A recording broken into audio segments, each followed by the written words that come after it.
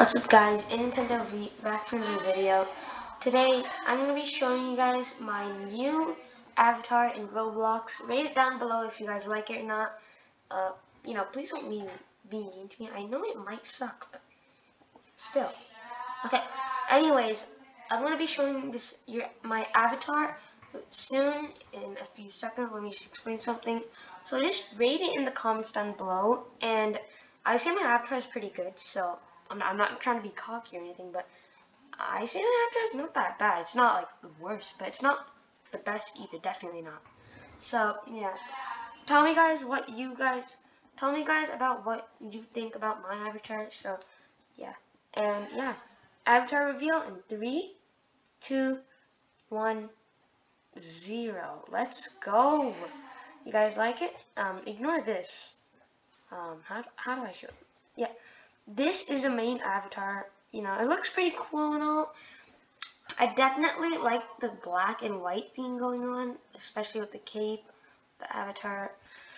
So yeah, let me explain why I chose to switch from the swords to the cape. Now, if you guys don't know yet, the swords on the back, that's what I call it. It's actually called the Classic Swordpack throwback or something like that.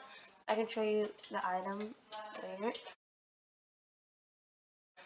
That actually, that was my dream item since I started playing Roblox. So when I got this item for the first time, I felt super excited and happy. So you may be asking, like, why would you want to change it? I thought this is your dream item. Well, this is still my dream item, and this is still my favorite item, the Classic Swordpack throwback. Do not say anything in the comments.